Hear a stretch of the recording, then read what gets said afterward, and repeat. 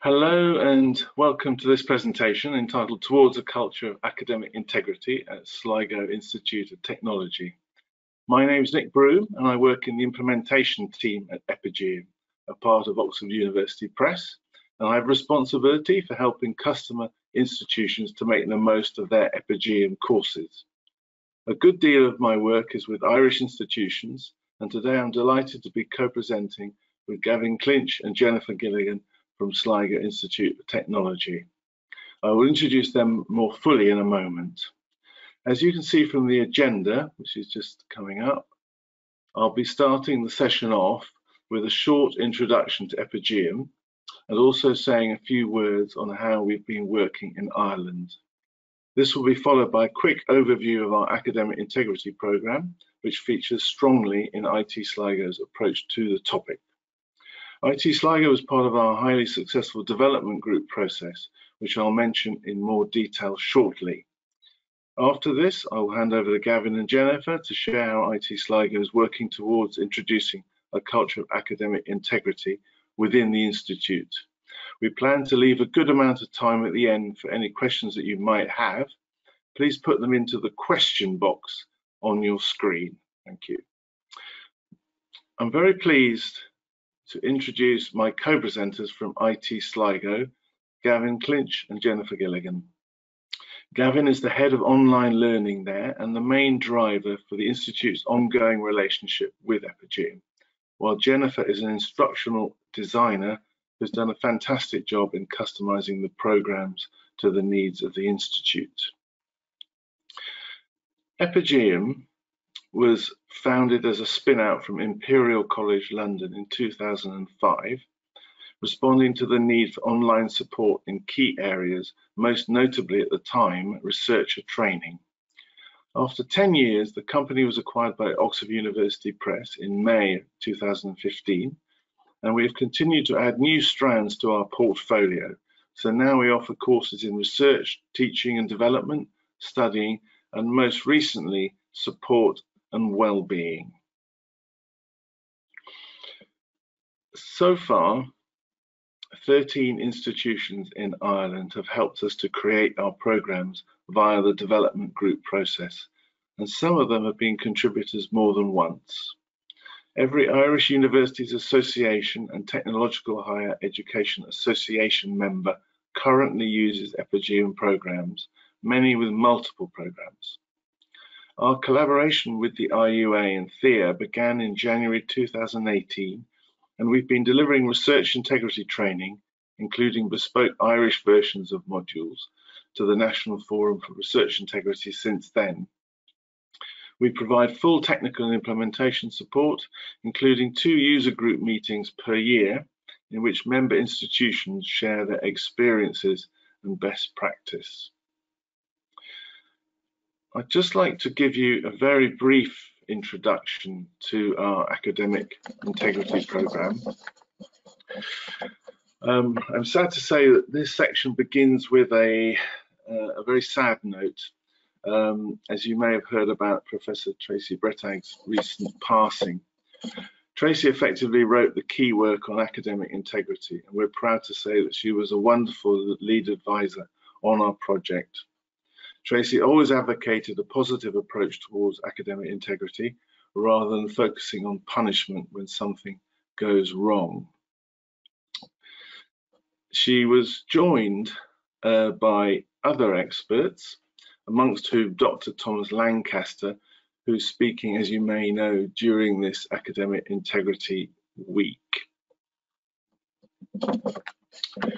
We were also collaborating with our development group members who have a major role in ensuring that the content of the course is as suitable as possible for their requirements.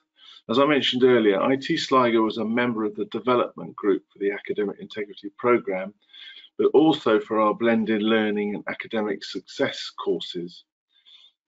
For the AI programme, we were also joined by TU Dublin Blanchardstown campus, amongst other contributors that you can see there on the Academic Integrity course project. So how does the development group process actually work?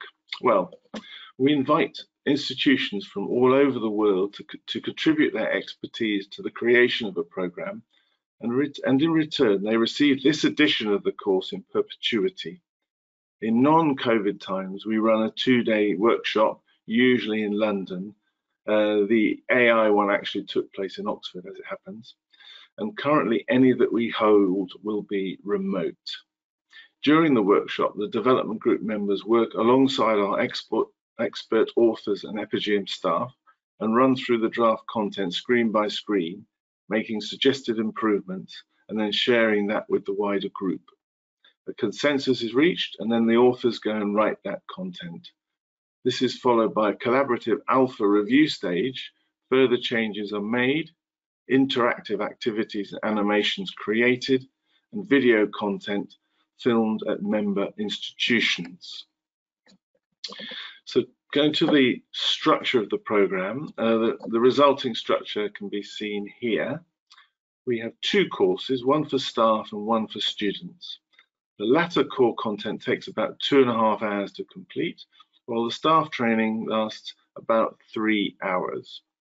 Although the training is very complete, it's been designed into small chunks of no more than about 30 or 35 minutes, so allowing for easier engagement and also the ability to dip in and dip out. There's also a wealth of additional optional content. The main, as you can see, the main target audience is undergraduates and both teaching and non-teaching staff. The modules in each, as you can see there, so these are the modules for both the staff and student-facing programs, with the content obviously adapted to the relevant user. So just give you a second to look at that. Thank you. And just to show you a couple of screenshots from the program. So here is a sample screen from the student-facing course. You'll notice the use of animations, and then going on to the staff course screenshot. As you see, it's sort of pink, red for the student one, and green for the staff-facing, the dominant color. So that is just an example of that.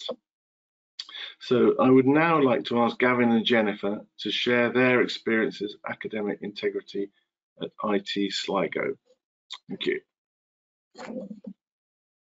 Thank you very much, Nick. Thanks for that overview. And thanks, Maddie, for the first slide. So I just want to talk a little bit about academic integrity and the culture and what we're talking about in terms of driving that culture and developing a culture across the institute and the challenges that are there. So there's a lot of work that's happening in the last year, really, with the National Academic Integrity Network in Ireland that I've recently joined along with Nick Plunkett, another colleague in IT Sligo. But we've been very conscious of the need for academic integrity within the institute and to drive that forward. And I particularly like this line that academic integrity is central to the culture of a higher education institute. And I think as we go through this this discussion today, it is obvious that all stakeholders are responsible to have ownership of academic integrity. So on my next slide, I suppose we started this process in terms of engaging with Epigeum because we had prior experience on blended learning and academic success courses. So we knew really how the whole process worked, and we knew that the quality of the outputs is very good. So we spoke to Epigeum. I took this to our Learning Teaching Assessment Committee. They supported it. It went on to Academic Council, full support there. And then we were involved in that development group that Nick mentioned, and through the alpha and beta testing. And then we launched back in January of this year. We launched an academic integrity workshop, which was moderated by Jennifer, for staff. So our focus really was on the staff initially, and we thought that if we can get the lecturers to engage with this, that they would then in turn promote the student-facing courses to the students. And we had an invited speaker, Dr. Fiona Reardon from DCU, who attended, and she talked about their experience in DCU and the work they'd done in the previous year, and on the integrity, the EU-funded integrity work that was going on. And then on my next slide, so just really a definition of integrity. This has come from the European Network on Academic Integrity, which is, I think, being adopted by our own network. Compliance with ethical and professional principles, standards, practices, and a consistent system of values that serves as guidance for making decisions and taking actions in education, research, and scholarship. So, very comprehensive definition of academic integrity. And I also put in the one there from the International Centre for Academic Integrity, which goes back 20 years now, which defines integrity as a commitment, even in the face of adversity, to 5 fundamental values: honesty, trust, fairness, respect, and responsibility. And I think that, you know, we talk about the face of adversity, and we're in a pandemic, and that's something that I want to touch on later on. My next slide, then, and this is something perhaps and I think where the National Academic Integrity Network is really making an impact, because it's looking at the vocabulary. What is the lexicon? What is the language around academic integrity? We've got a definition for it, and this, I think, you know, prevention, detection, and sanction. There's, and Nick touched upon this in reference to Tracy Brettag. There's probably too much focus at times on detection and sanction, and the prevention piece is huge. So this is around communication to all stakeholders, not just the students, so that everybody is aware what is academic misconduct, what does cheating consist of, because these lines can be, or these areas can be quite grey at times. Now, my next slide, please. So again, I mentioned this QQI network. One of the functions is to offer guidance on the identification of strategies for higher education institutes. And again, it's talking about embedding a positive culture of academic integrity. And culture is something that I'm going to come on to now, because we can have our strategies, we can have learning, teaching, assessment strategies, our institutional strategies, but culture is really what's going to make this happen. It's easy to write these things into strategies. And one of these, one of the strategies in terms of promoting a culture of academic integrity is provide guidance in education for stakeholders. So this brings us back to the academic integrity courses from Epigeum, very strong in both staff and student facing. So not all the stakeholders, but it's really capturing the teaching staff and the students.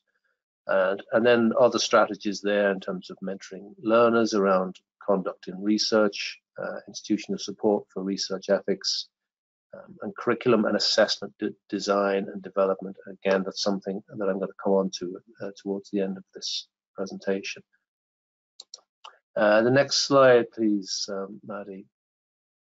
So this slide then, where does culture reside? And I have this quote here from Shine, and I think this is really captures what we're talking about when we talk about culture. So culture is a property of a group, and it can begin to form within that group. So if we, that sentence I highlighted there, it exists at the level of the whole organization if there is sufficient shared history. That's what we're trying to get to, that culture across the institute at IT Sligo. But it may start within a group, within an academic team, within a program team, might grow to a department.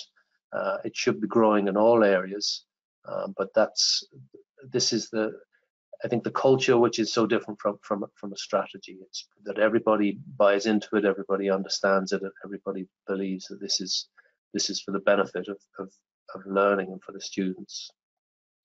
And my next slide then, please. So again, an academic integrity policy, we are developing one at IT Sligo. We have a plagiarism policy, and we're developing one under the Learning, Teaching and Assessment Committee. But the TQSA, which is the Australian Quality Assurance Association, similar to our QQI, they have highlighted what they see as being an exemplary academic integrity policy with these 5 key elements of access, approach, responsibility, detail, and support. But it really stresses, this slide really stresses that need to effectively implement that policy, and that then requires a regular review, identifying and resourcing academic integrity champions, which is something that we want to come out of this development and through the workshop that we ran and further workshops that we will have with staff. The academic integrity for all stakeholders, as I mentioned just recently, not just teaching staff and students, but other professional management support services staff, and even the wider stakeholders, which would include parents, employers, and society. Engaging students, again, I really think through not just the policies and the information around academic integrity, but also through assessment, through engaging assessment. And the fraud triangle, which I included in there, this is Donald Cress's fraud triangle, and I think this is something that we're all very conscious of, particularly with essay mills. So there's the opportunity, there's the pressure, and then there's the rationalization that a student will go through to sort of explain why to themselves and to rationalize themselves why they might cheat. So that opportunity is something that is increasing, particularly with essay mills. It's becoming easier to access things like that. And if there's pressure, which can come through poor timetabling of assignments and assessments of students, and perhaps other external factors such as caring for family members, or pressures of balancing life and study as well. A lot of our students are part-time online students. Next slide then, please. So this brings me on really from the academic integrity to assessment integrity and the principles of honest and trustworthy assessment. And I think I wanted to really just look at this through the lens of the current pandemic, which has brought around a focus on online and e-assessment and other forms of assessment. I think that when we moved to sort of remote emergency remote teaching, and that happened in the middle of March, and we were closing in on the end of semester 2 this year, the last academic year, and academic staff are then looking to move their assessments to an online format because we couldn't have exams in an exam hall. Then the issue arises of what assessment will they give? Can we give an alternative assessment? Is it just the same exam, which can then lead to potential for cheating, and going back to that triangle, the pressure to do so. So the next slide then, please. So this is the culture of assessment and academic. Is this the culture of academic integrity that we want, which is where an institute is using, and we do have online exams, and this use of technology, face recognition, voice recognition, keyboard rhythm, writing style analysis, anti-plagiarism tools. And online exams have been running for a while. There are a number of providers, particularly in the US, but there is a lot of objection to this amount of surveillance on a student and the authentication of a student. So perhaps rather than authenticating student identity, we need to focus on the authentication of the assessment itself. And on the next slide, so really the question is, are we heading towards a technological arms race where the surveillance is increased, the technology that we use as an institute to monitor our students taking exams is going to be counteracted by the technology that is becoming available to students, and that goes beyond essay mills to the sort of wearable technologies that are available and becoming available all the time, and the students can have access to. So again, is this the kind of climate that we want to work in? Is this the culture of academic integrity, or the culture of assessment that we really want as an institute and as a sector? Next slide then, please. So authentic assessment, just highlighting those problems that research has stated that exist with tests and quizzes, that they typically assess low-level learning, not always aligned with learning outcomes, and that their overuse can promote cheating, which again is that fraud triangle. Looking at the research and surveys conducted by Dr. Donald McCabe at the International Centre for Academic Integrity, it was over a 12-year period. That their surveys found that 68% of undergraduates and 43% of graduates admitted to some form of cheating, whether that was in written assignments or in tests. Looking at the work of Raina Paloff and Keith Pratt, who wrote Lessons from the Virtual Classrooms, they talk about online proctoring systems replicating a practice that isn't even effective in person, which again is this argument that exams are typically only assessing low-level learning and not the higher orders of Bloom's taxonomy. So online proctoring systems replicate that practice, and exams, they argue, are only good for a few things, which is managing faculty workload and assessing low-level skills. They're not good at demonstrating student learning or mastery of a topic. And my next slide, please. So alternatives for learner-centered collaborative assessments will be really, it's about students embedding their own personal experiences in their assignments. So it's very, very personalized. So writing assignments, collaborative assignments, case studies, projects and debates. Harder to assess, but far more authentic, and really much harder to cheat in. And then my final slide is program focused assessment. This is some work that was carried out a few years ago now through Bradford University, and it moves away from this module assessment where typically the students atomizes the learning, and they segregate that learning, so it's only applied to the module. And once they pass that module, they don't always then bring that learning to another module, or to the next year, or to another project. So in this chart, where we've got different varieties of program focused assessment, from low to high in terms of the extent to which they cover the learning of the program, and then across the bottom, the weighting of that assessment. So the higher the weighting and the higher the extent to which it covers the assessment, we move up towards personal evidence. My background, I was an architect. I studied architecture, and I taught architecture in IT Sligo for many years.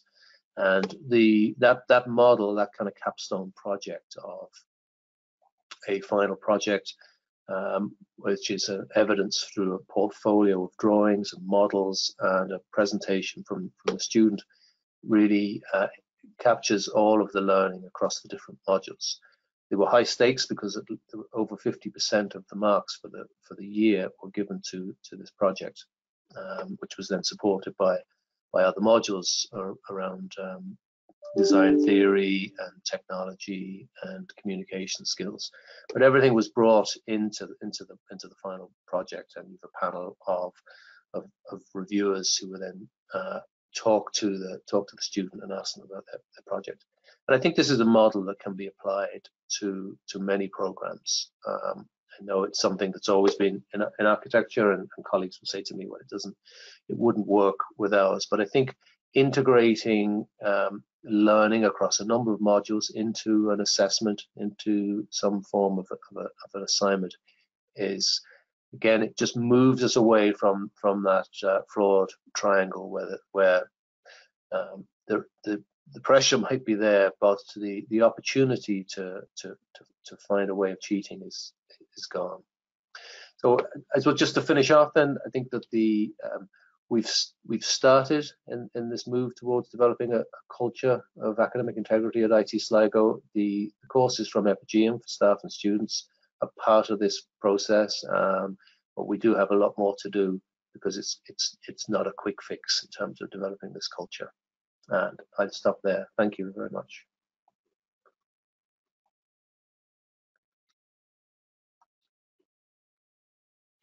Thanks, Gavin. I'm going to talk to you now about how we integrated and customized our Epigeum material into our learning interface, and how we brought the ideas that Gavin has discussed, our values and our understanding of how to build a culture of academic integrity, and how to use the resources that we had to do that. So next slide, please. So our focus really for our academic integrity content branched out into 5 main areas. We wanted to provide multiple navigation links into the content. So we wanted to make sure that students and staff were very aware of the content, and it was easy to access from the website into our virtual learning environment, Moodle, and even within Moodle, that we had crossovers of navigation paths into our academic integrity content. It was important for us to give students control over their own learning. So this took the form of giving students progress bars within the content, tick box activation within some of the quizzes and activities, so that they could visually see progress, and that they could take the content in manageable chunks and overall see how their progression was during the year, because we had the content open, or we have the content open all year round. So given that there are time pressures once they start into their courses of study, we want to give them opportunities to pick up the academic integrity content when they have time, drop it again to do something else, and come back in and out. So to see their progress was really important. Also, we wanted to customize the content. So we wanted to become familiar to students through imagery from IT Sligo, any sort of context. So policies that we will develop, we will integrate, and any information that we already had, we integrated as much as we could once we got the content into our VLE. And it was very important to include staff in the whole process. So we ran workshops, as Gavin has mentioned, but we also wanted staff to become part of the integration of the content. So through one-to-one discussions with individual lecturers, we were able to integrate some of the a link from our content into their modules in Moodle. And it was also really important that we have opportunities for feedback, so that we can continuously improve and develop the material that we have. Next slide, please. So in terms of multiple navigation, I've already sort of explained this, but specifically, we wanted a dedicated location on the website. So the first point of call for any information that students receive in September during induction is they navigate to the website, and we wanted it to have a valuable place there. So a dedicated web page with information and linking straight into our VLE Moodle. So once students are a fully registered student at IT Sligo, they have access into Moodle. So by providing a website link, we captured all students, even prior to formal registration. They were very aware of the content of the course and the opportunity they had to take part. We have a dedicated Moodle page, so all our content is in Moodle and it's housed in our VLE, so that we could provide these extra navigational links and crossovers, especially during this time when all our material is now within the VLE and lecturers are using the VLE to teach. We wanted to make that crossover seamless. So we're able to do that now that there's huge opportunities with everybody using some part of Moodle to teach or learn. So we have a dedicated supports, My Supports tab within Moodle, and this is on the dashboard. So once a student logs in, they can click on the My Supports tab, and every single support that we provide at IT Sligo is housed there, including the academic integrity course.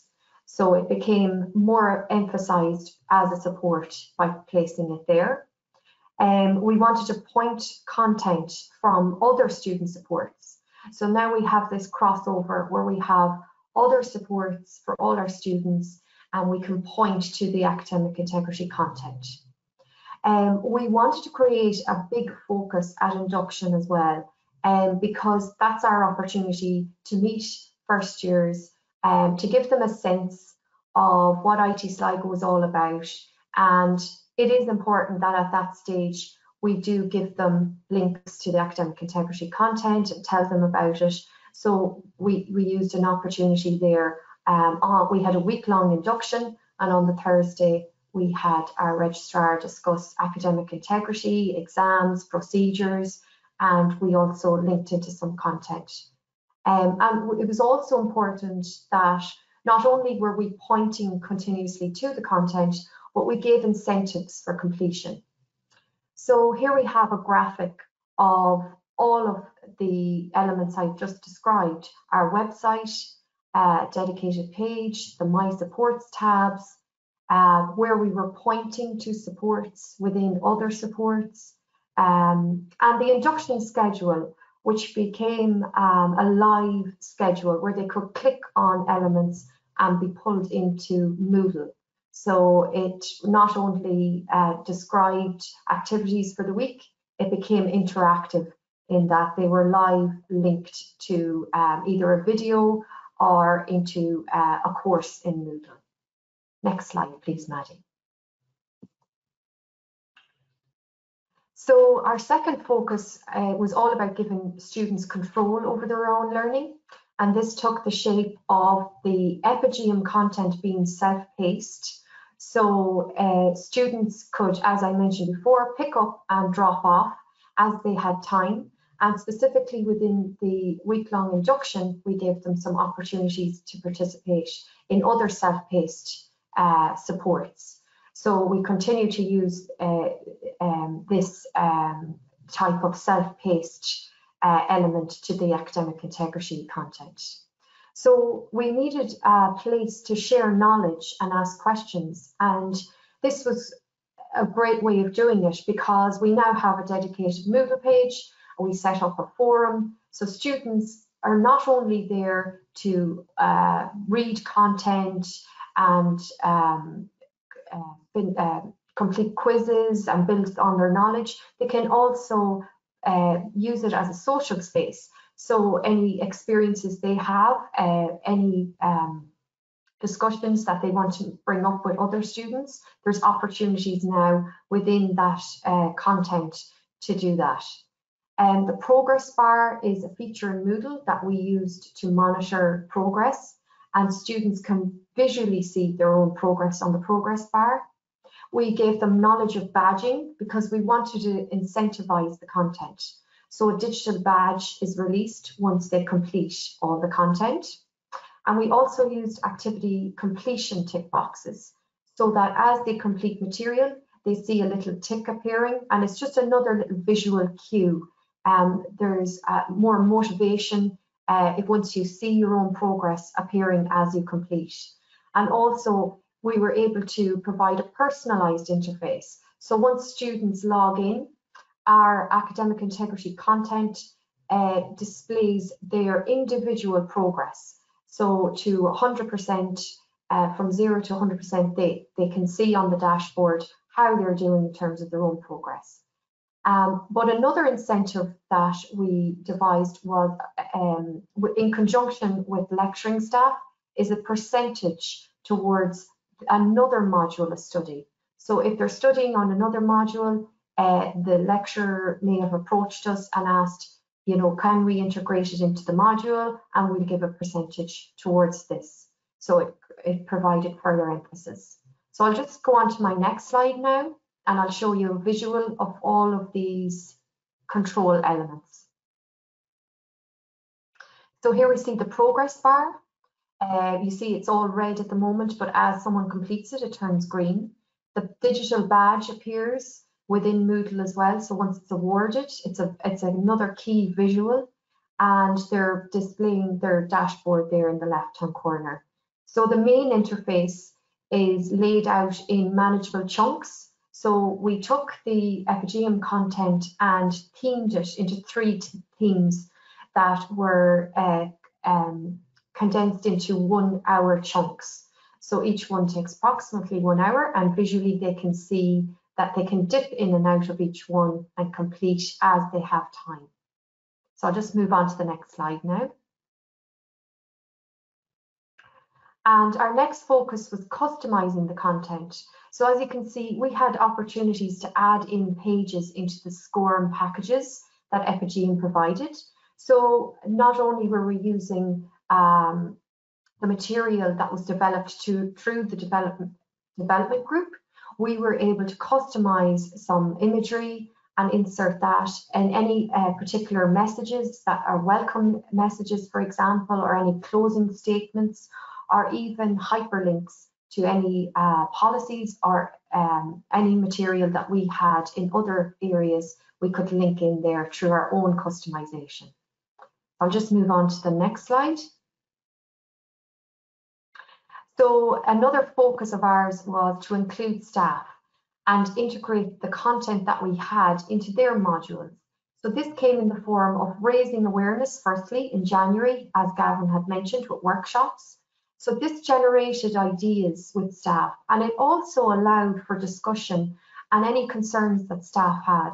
And this was really important to us. So if we were developing material, we needed to know what staff wanted to raise, what concerns they had, and any ideas that they had, so that we were working with staff to customize the material and make sure that they were also happy to use it and they had an understanding if they were going to discuss it with their students or integrate it into the module or give a percentage towards the completion of their module. It was important that they were involved, and we had that workshop to discuss anything.